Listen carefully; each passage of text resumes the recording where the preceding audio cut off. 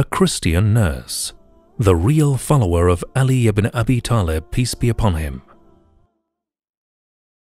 The late Ayatollah Sayyid Muhammad Muhsin Husayni Tihrani says,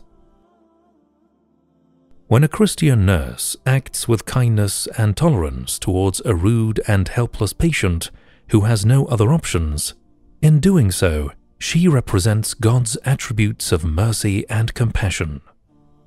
Hereupon, she gets close to the unity of God's wholeness, equal to her good deeds' value."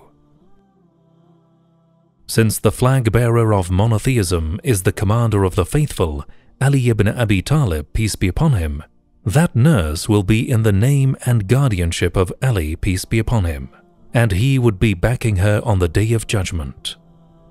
So the Christian nurse who cheerfully does her best to serve the sick in the hospital for the sake of God is the true follower or Shiite of the leader of the faithful, Amir al-Mu'minin, Ali ibn Abi Talib, peace be upon him.